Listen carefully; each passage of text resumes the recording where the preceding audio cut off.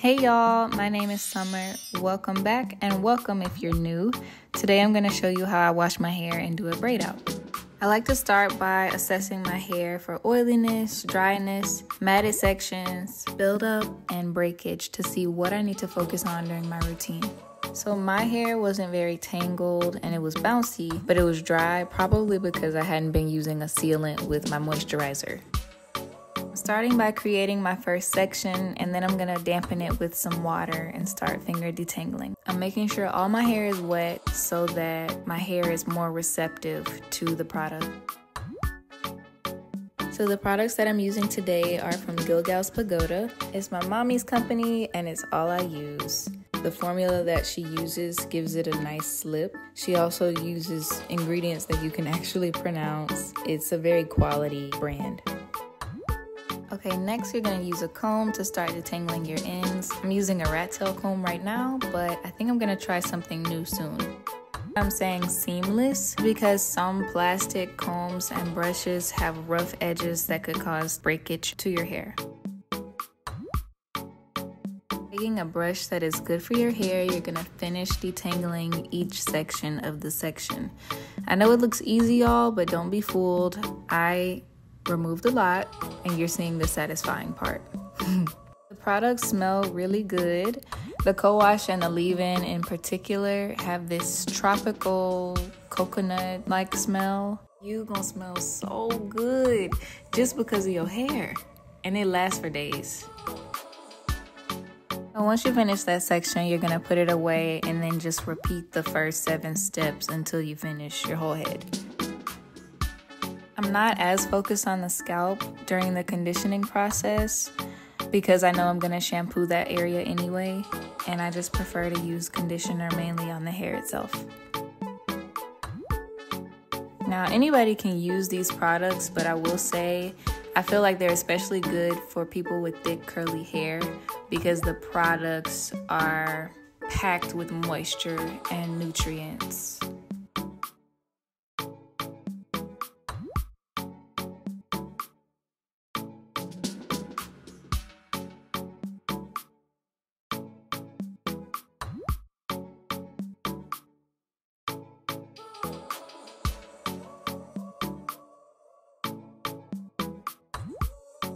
So I like to trim my damaged ends along the way as necessary.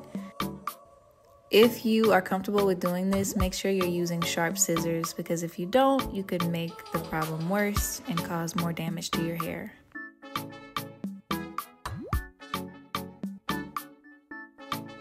So many of us know that wash days are literal days. They can be really long. So I would encourage you to find something you enjoy doing while you wash your hair. Some people like to watch a show. I personally like to listen to music, but you could also talk to someone on the phone, listen to a podcast or an audiobook. That way you are keeping yourself interested throughout the process.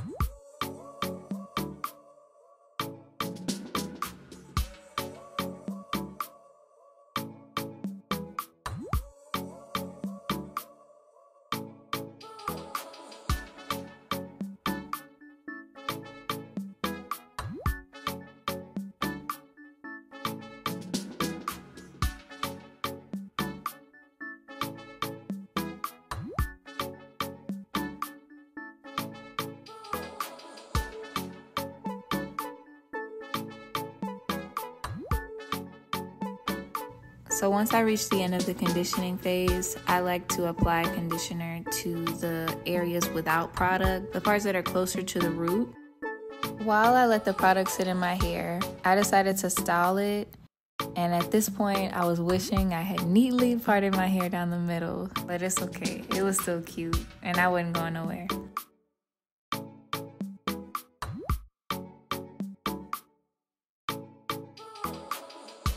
So now it is time to shampoo, and you're going to massage the shampoo into your scalp with your fingertips. So I'm using the Gilgal's Pagoda shampoo. It is rosemary lavender herbal shampoo.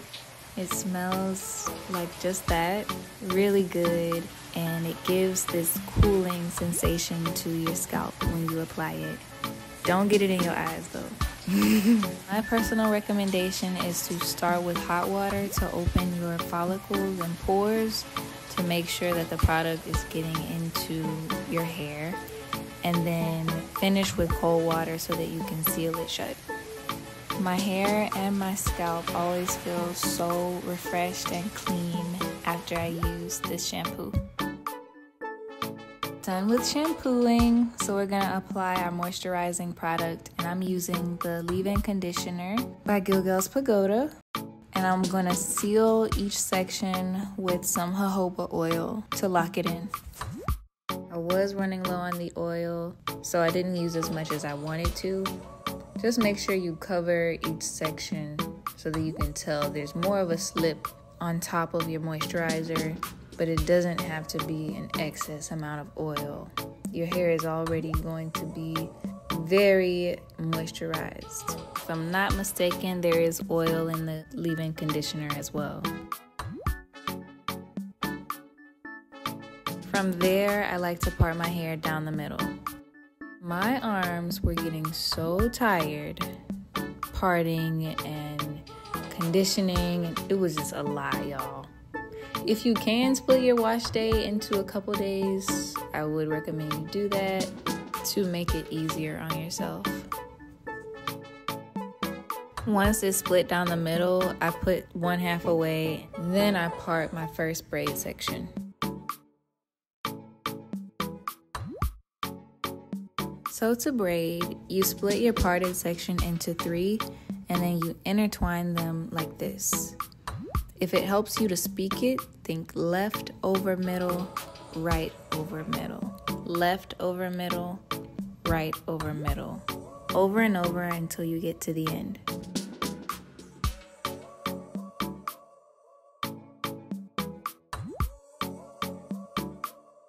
Continue to part and braid, then you're gonna mirror the parting that you did on the first side on the other side. Let me also take this opportunity to put you on to this mirror that has changed my parting game. It makes it so much easier to do your hair. My big mirror is behind me, and so I'm looking through this mirror to see the back of my head. The 3-part mirror also has a light on it.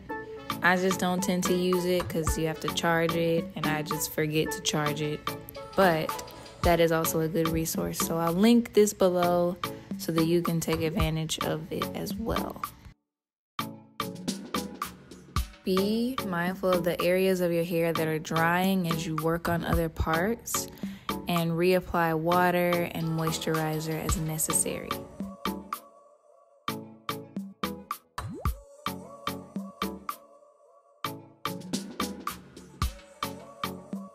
I really enjoy watching myself part in fast motion. It's satisfying. Take every chance you wash your hair to get to know your hair a little better. Over time, I've noticed that the middle back part of my hair has a thicker texture than the other parts, and so it does require more product there.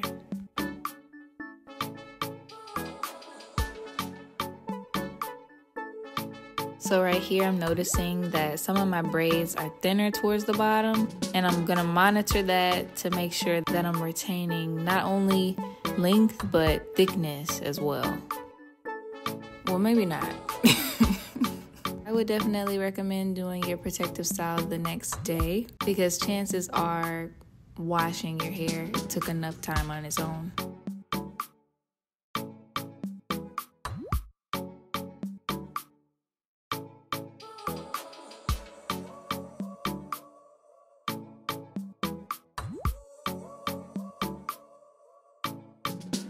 So this is the next day. I did have to go somewhere, so what I did is I put that right section into 3 braids, and I pulled it back in a ponytail under a hat.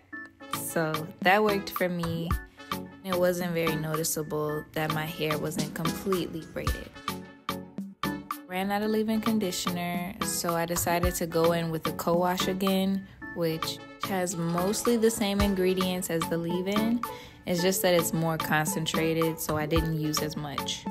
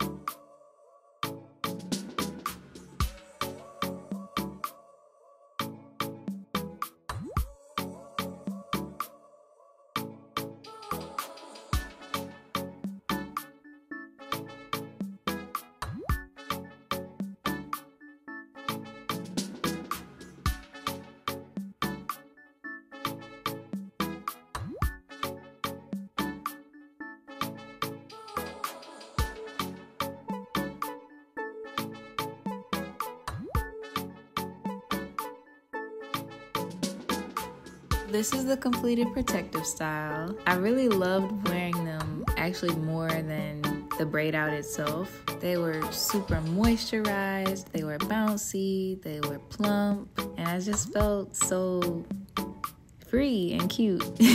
I always feel really proud of myself when I finish a protective style because it takes just time and patience and precision.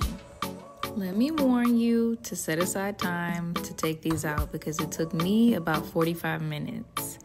Because I'd waited so long to take them out and allowed it to kind of frizz and start getting tangled, it didn't have as much definition as I would have liked to see, but it was still cute. It just wasn't much different from my natural hair texture. So I wound up pulling it back. It's simple, but your pony is gonna be so much fluffier and it's easier to slick your hair because it's stretched. I would love to know if you prefer braid outs or twist outs, and if you'd like to see me do a twist out. I'll probably do one anyway, but if you like this video, please give me a like, and if you want to see more, you know what to do. Thanks for being here and have a great one. See you in the next one. Bye, y'all. Love.